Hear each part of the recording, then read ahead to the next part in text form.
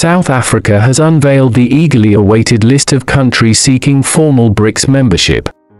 Comprising Brazil, Russia, India, China, and South Africa, the BRICS coalition has emerged as a non-Western counterbalance to the prevailing global order. Around 40 nations are reportedly intrigued by this ethos and are considering joining the bloc.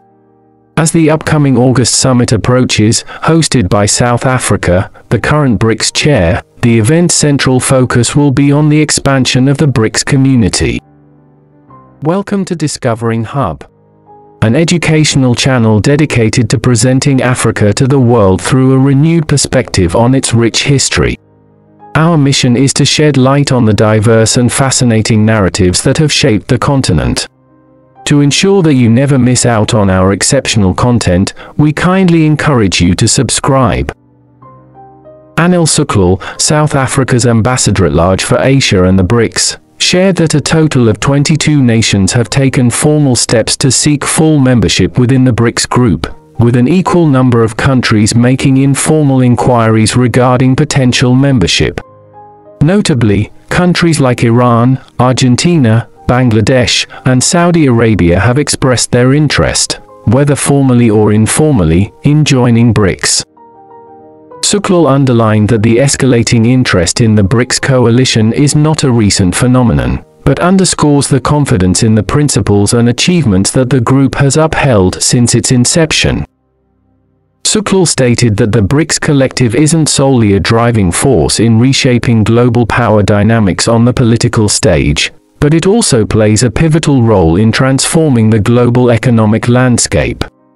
He emphasized that the current global framework remains imbalanced, sidelining developing nations and being predominantly controlled by a handful of dominant powers. Suklal expressed the group's aspiration for a world where their perspectives are acknowledged and respected. Although French President Emmanuel Macron had conveyed his interest in attending the BRICS summit, he ultimately did not receive an invitation to the event. The announcement regarding Macron's exclusion from the guest list was disclosed by South Africa's Minister of Foreign Affairs, Naledi Pandor, during a press briefing held on Monday, August 7th. This briefing aimed to assess the preparations for the upcoming BRICS summit, set to take place in Johannesburg from August 22nd to 24th. Naledi Pandor provided insights into the guest list, which comprises 67 leaders from various African and southern countries. While it had been confirmed that Russian President Vladimir Putin would participate virtually and be represented by Sergei Lavrov, Pandor clarified that the French president's attendance had not been extended. Emmanuel Macron had unequivocally expressed his intention to participate in the BRICS summit, a declaration prominently conveyed by his foreign affairs minister. As a potential rationale for Macron's presence as an observer, Catherine Colonna, while visiting South Africa towards the conclusion of June, highlighted the necessity of dialogue for mutual comprehension and conflict resolution. At that time, South Africa's counterpart did not outright reject the notion. However, as Naledi Pandor conveyed, the plan did not materialize, and no such invitation has been sent out. During her press conference, the South African foreign minister officially confirmed that France has not been extended an invitation to attend the BRICS summit. Pandor clarified that French President Emmanuel Macron will not participate, and the BRICS consortium has not dispatched invitations to any European or Western countries. Consequently, the meeting will exclusively involve nations from Asia, Africa, and South America. This decision was made collectively by the BRICS countries and aligns with the position of the Kremlin.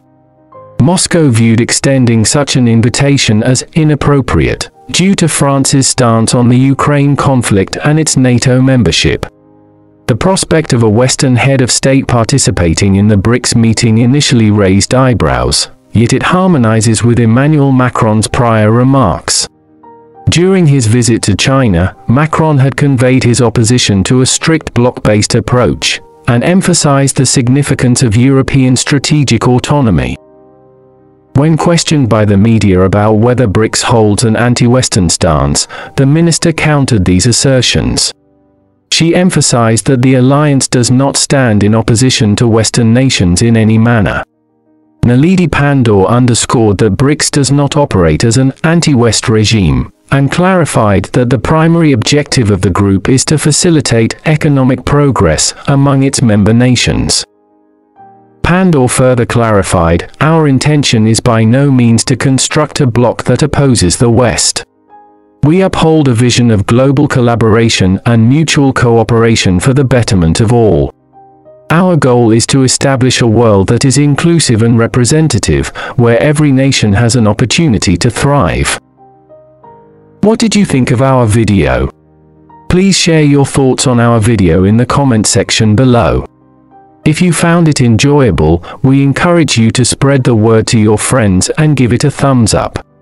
Feel free to share it with your social circle on Facebook, WhatsApp, and Twitter as well.